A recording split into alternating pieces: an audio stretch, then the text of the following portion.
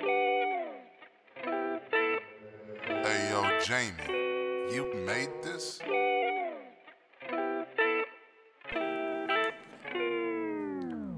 Lincoln Memorial, the 16th president. Even today his words have relevance. Opened in 1922 and it's on the penny too. When the Pony Express was very new, that's how they got letters sent. Mail. Memorial by Daniel Chester French. It has Greek influence, made of marble, no pretense.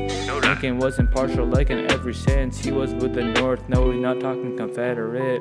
White House, 1600 Pennsylvania Avenue, home to a president who's got an attitude. In 1814, burned down by the British. That's not a time that we want to revisit. Got a tennis court, a jogging track, some US flags. A swimming pool, a movie theater now. Look at that. A billiard room and a bowling lane, a stable with some horses with some flowing manes. Solarium for the golden rays. U.S. Capitol building, gotta give it credit. Has the House of Representatives and also the Senate. The rotunda has a painting of Washington going to heaven. Constantino Brumidi's the guy who chose to paint it. Washington laid the cornerstone in '93. Not gonna lie, everything is looking kinda clean. Don't forget that it's influenced by Rome and Greece. Overall, the building's huge like War and Peace. Next up, the memorial for Martin Luther, carved in a stone called the Stone of Hope. Behind him a wall with things he wrote and spoke, 450 feet long. So now you know, memorial is 30 feet tall. Standing next to it you'll feel just a little bit small. The main sculptor was Leigh Sheen. He worked hard by hand and with the help of machines, you know what I mean. Arlington Cemetery, it's a little more grave. It keeps soldiers from every war like even today's. The president's buried here, Howard Taft and JFK. On the tombstones they can use 57 symbols of faith, established in May of 1864.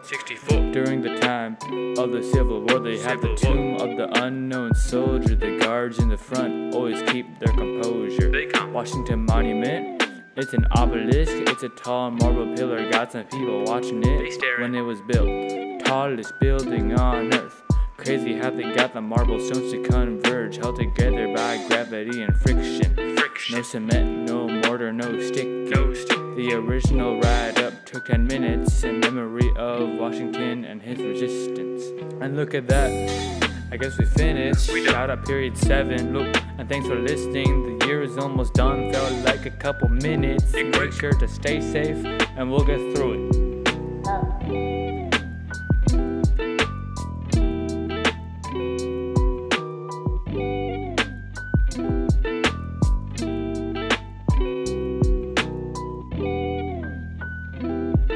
Got a tennis court, a jogging track, some US flags, a swimming pool, a movie theater now. Look at that.